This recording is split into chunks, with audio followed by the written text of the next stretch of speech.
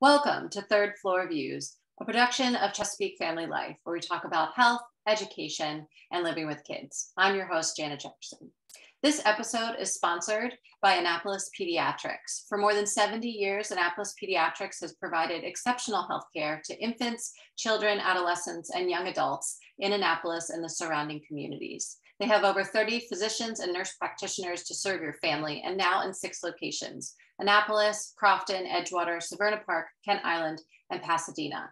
Learn more about Annapolis Pediatrics and find helpful parenting resources, videos, and more at AnnapolisPediatrics.com.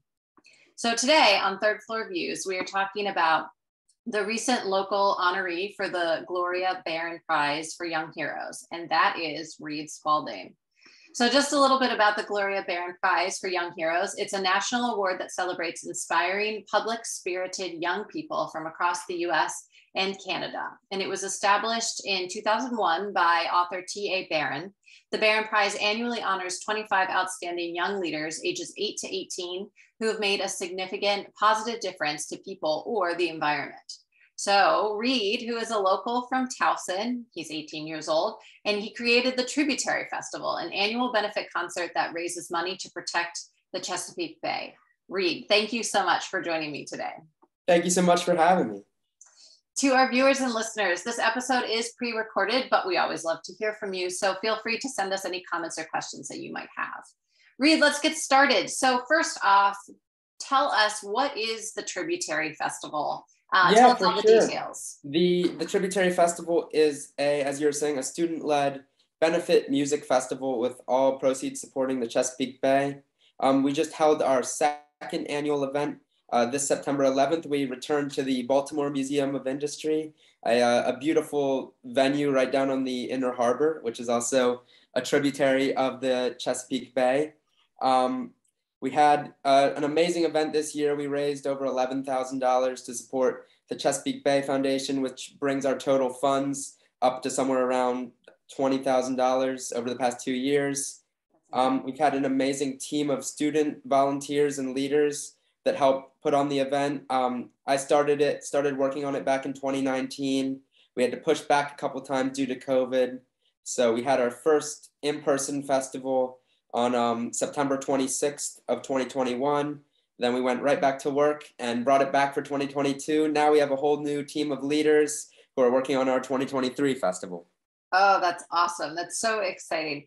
So you had said that there had been, some setbacks due to COVID, and I'm sure there were lots of ups and downs in that process. What happened and how did you persevere? Because going from 2019 to 2021 is a really big difference, especially when you're trying to plan a festival. What was the process and what did that look like? Yeah, we started planning for the event in 2019 in late August. And we were originally scheduled for April of 2021, or April of 2020, sorry, April of 2020. But then, of course, everything shut down, no in-person events, no large gatherings. So we pushed back to June, got canceled. Then we had a couple dates in July we were trying for. Those got canceled. So we realized pretty quick we had to kind of shift our focus, kind of make some changes. But I still wanted to do some things to raise money and kind of advocate for the cause because the Chesapeake Bay is so meaningful to me. So we held, first, I'm in a band and I'm a musician, which kind of helped inspire this whole thing. So my band and I held a live stream concert via the Tributary Festival from just my front yard. And then I also put on a virtual music festival, which included pre-recorded performances from a bunch of different acts, including like nationally touring acts, OK Go, Spencer Tweedy, and some more local student acts, which was really cool. We also had a fishing / like nature photography contest that we put on to kind of just spread advocacy, which kind of engaged some local students. I know we got some awesome submissions from different Towson High fishing club members and other students around the community with their best catches and cool pictures of themselves on the bay. That sounds awesome. That sounds really incredible that you were able to pivot after so many setbacks. And I can't think of a more challenging setup than having a festival, an in-person festival, and then having COVID hit. So that's It's really impressive. Oh, thank you so much. So you were saying that, you know, you're a musician, you have a band, and that you love the Chesapeake Bay. But tell me more about both of those aspects. What inspired you to raise money for the Bay through a festival? Yeah, I've always been interested in music. My parents will say like I would hit pans and pots with spoons since I was a little kid. I was always loud and probably they didn't like. And they probably didn't like it even more when in fourth grade I got my first drum kit and started taking drum lessons. And that was kind of my first instrument. And in fifth grade, I started up this band with a bunch of my friends, had a clarinet in it, it had a euphonium, which is like a miniature tuba. It was a ragtag group of people, but we were just having a good time, having fun. And actually that band has still been performing together. We played our last official gig since our guitarist went to music school at the last Tributary Festival a couple weeks ago. So it's been a really great time with them. We've played lots of cool shows across the county, different restaurants, other festivals, other benefit events, which has been awesome. And then on the other side of that, I've always had a huge interest in the Chesapeake Bay. It's always been a huge part of my life. I grew up going to my grandparents' house on the Potomac every summer since I was born. They had that house, and actually the year I started the festival was the year they sold the house. So it was kind of my way of continuing on that legacy, continuing on my connection to the Bay. I'd spent so much time there crabbing and fishing and tubing and just hanging out on the boat and just being in that environment. And it was so incredible to be able to give back to the environment that kind of raised me as a kid. Yeah, absolutely. So I see that there's like such, you know, two clear things that you have a passion in. But then how did you come up with the idea to put them together and have this festival? Because being a musician in a band is one thing, and loving the Bay is also one thing. But then coming up with the idea to put them together and raise a lot of money, that's a lot of work. And Yeah. it's such a great idea, but it's a big leap from those two sides. So how did that happen? Yeah, so it was the summer of 2019, August 2019. We were on a family vacation in Cape Cod, and because of like the local regulations they have there, just like the waterways of Cape Cod are so much cleaner than they are here. Like there was a visible difference that I could definitely tell. And it was actually my mom who brought the idea to me, and she was like, you should do something back home that would like support our water. Like you've always been interested in the Chesapeake Bay. We've been going to this house for so long. You should do something to help this out. And like immediately I knew like I have to. Like that's a great idea, Mom. But I wanted to think of something that would be meaningful to me, that would really tie together everything I loved. And the first idea I had was to do a music festival, because I'd always loved going to music festivals and I'd love playing at them as my band. And I was thinking, wouldn't it be amazing to have one that is supporting such a great cause that's so near and dear to my heart? Oh, I love it. So planning a festival, what is the most challenging part, you know, other than all the COVID setbacks? What have you found to be the hardest part of that? Definitely, I would say to anyone out there that is planning on hosting their own festivals, being persistent is so necessary, because you never know when someone's going to respond, what's going on in someone's life. Like maybe your email's not reaching them, maybe your calls aren't going through. But if you keep sending those messages, you stay on it, you persevere through, and you really want that to happen, something will work out for you if you just keep working on it, keep pushing through, put in the hours every day. I would say definitely, I would think a lot of people, when they're hit with that roadblock, when they like something doesn't work out the first time or the second time or the third time, that doesn't mean you should just stop trying. You got to keep pushing through, I think. Yeah, that's a really great life skill too. It's so useful in so many different situations. So you were just recognized as an honoree by the Gloria Barron Prize for Young Heroes. what does being a Gloria Barron honoree allow you to do? So what's the deal with this prize, and why is it special? Well, it's an amazing prize that they have to like honor these students that are doing so much work for the environment. Like I've been looking through all the other awardees, and they've been doing just such incredible, amazing things. It's awesome to see like what students across the United States and Canada have been putting together to support their local environments and like tackling these big issues all across the nation, which is it's just amazing for me to see. But really, there's so many benefits to the prize, but a major one I would say is like the press. I've been getting like this opportunity right now and so many others. They're just helping to spread the cause and spread like the message of all these students that are like supporting the environment. It's such a big, important issue right now with climate change and global warming and all the issues facing the world. A lot of people might forget about the smaller local issues when they're seeing all the sea level risings and the major hurricanes in the Caribbean and all that going on. They might forget about like the small town things that are really playing a bigger role and have a bigger impact on your day-to-day life. And it's important to remember that these issues are just as big to address, just as important to confront as those other major issues you hear about in like mainstream media and in the news. And the Gloria Barron Prize has really helped me to be able to, and helped all these students to be able to promote their individual causes and the causes of like the environmental advocacy community as a whole, and support like all the issues in the environment to help bring them to the forefront of people's mindset and what everyone's thinking about.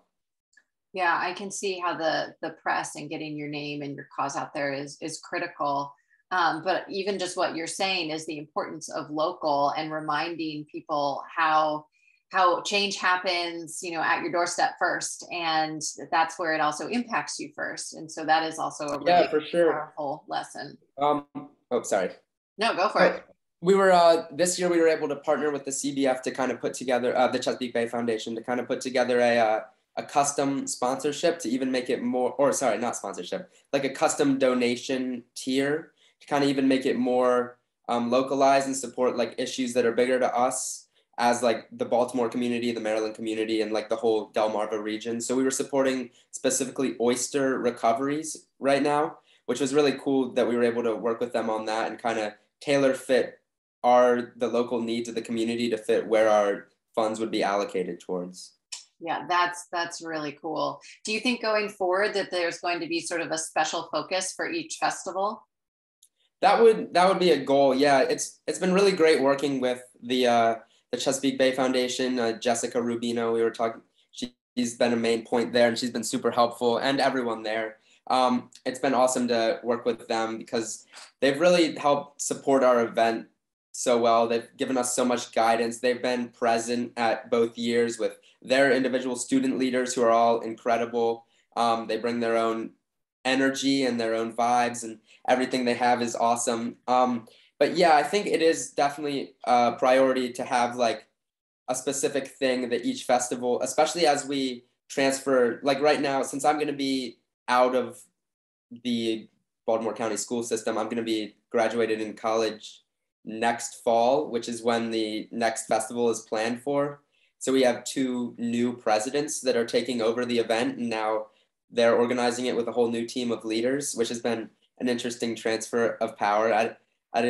I think they're suited for it. I think they're excited to get into it, but we'll see what they do with it. And they're a great group of kids. So I think it'll be good that they'll be able to impart their own influence on it and kind of fit the festival to maybe some of their, like they don't have the same experience as me. I don't have the same experiences as them. So they might be able to support something that is more important to them or do what they would like to do with it. Yeah, that's exciting too, just to get new perspectives for the festival. Though I can only imagine, this festival is your baby and you're handing it over. That is a lesson in itself on I guess humility, but also knowing when it's time to move on and sort of. Yeah, I'm excited to see what they'll be able to do with it. I have no doubt they'll do great things. I'm sure. So thinking about resources, you've mentioned how CBF has been such a great partner. What were some of your most helpful resources or people that help you put together the festival, and that you found the most useful as you went through this process? Oh yeah, for sure. I have so many people to thank for helping me put this together. Definitely my parents, my mom and my dad. They've been so supportive, so helpful. They were reading over my emails when I was in ninth grade and making spelling mistakes all over the place and helping fix up my grammar. Now they're like stuck with me reading over insurance contracts and making sure I check the fine print. So that's been so incredible to have them. We've also gotten some amazing support from some great local sponsors that have provided both monetary donations to put on the festival or in-kind donations through different services. So we definitely like to support, or definitely like to thank the Lutherville Rock School, which is a local music school. They provided all the audio equipment along with Drew Wright, who has been my drum teacher since the fourth grade.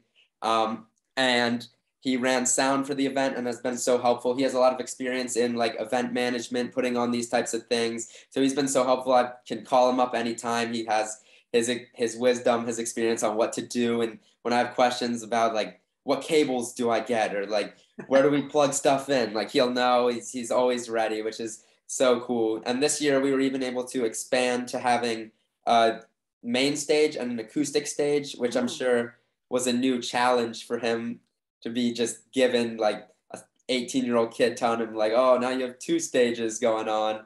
But he's been so supportive with that. And then I'd also definitely like to thank Stages Music Arts, which is another local music school, and they provided the main stage, which was an awesome, just major festival stage. It provided a very legit look, an awesome infrastructure for all our bands. They all loved it, and it was so cool. They came out in the pouring rain at 8 in the morning to the Baltimore Museum of Industry. That I know we all were worried, oh, what's gonna happen?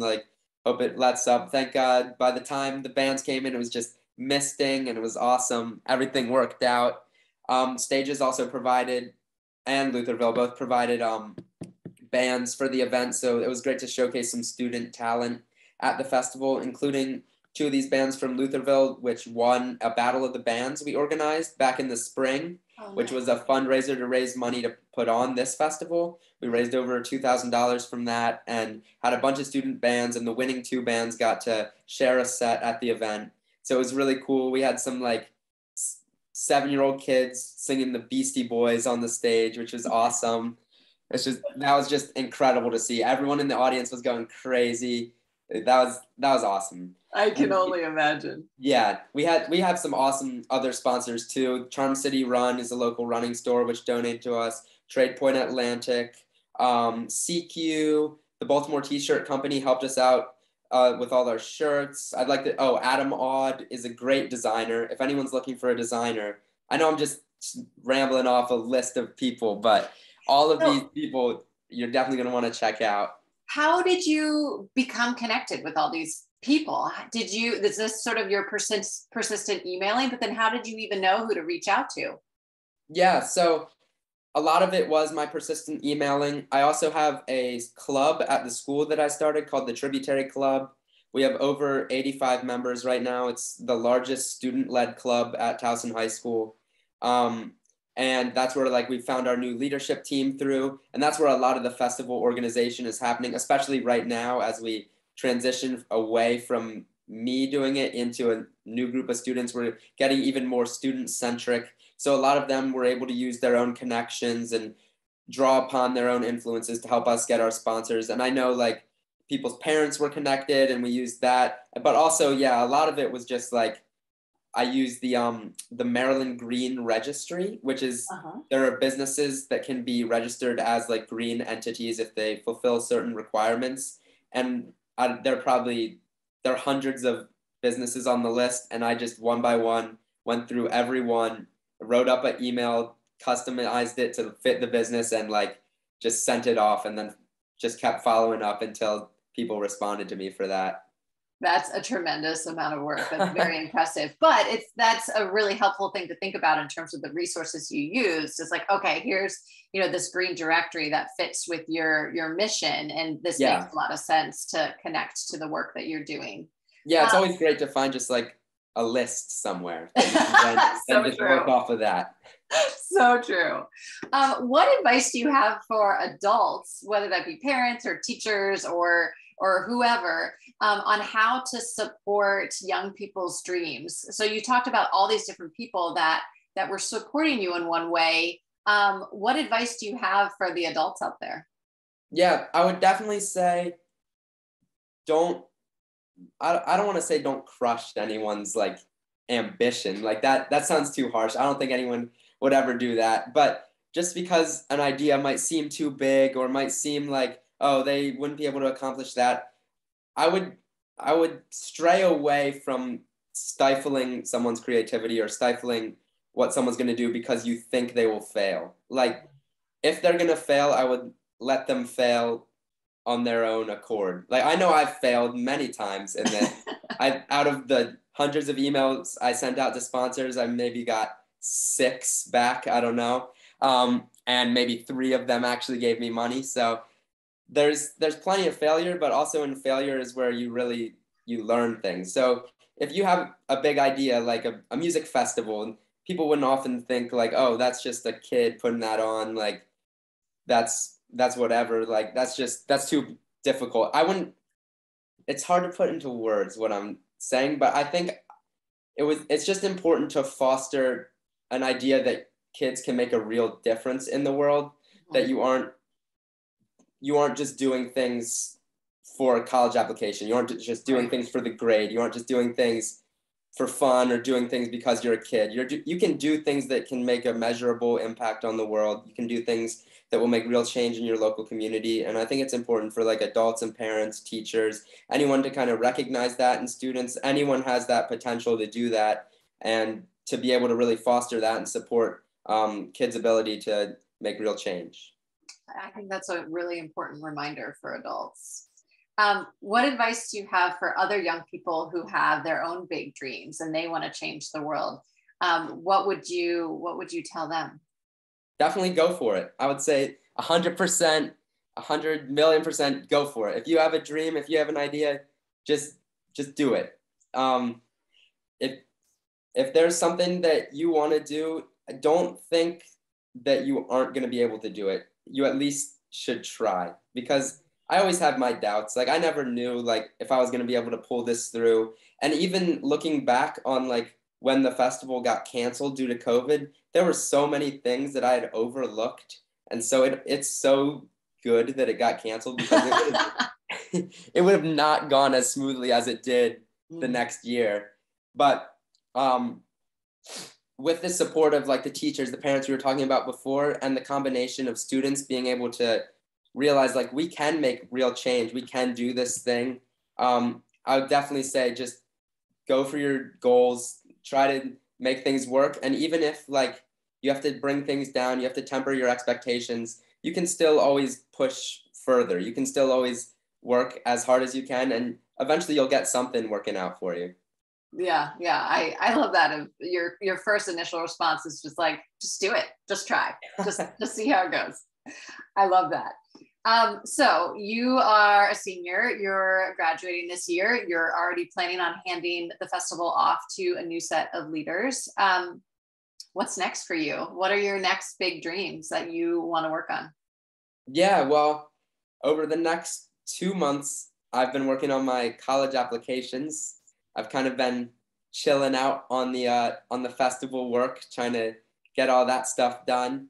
But yeah, I've definitely planned to go to college. I'm applying to a bunch of schools. But ultimately, my goal is to do something in the music industry, from being maybe a music producer or working as some sort of music lawyer. I'm a member of I'm in the Law and Public Policy program at Towson High School, which is like a magnet program at the school where you take like law classes.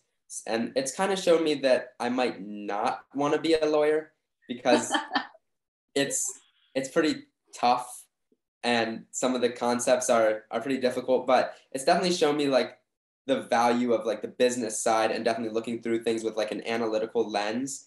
And I kind of know I might not be like the strongest performance-based musician, but I know I love the industry.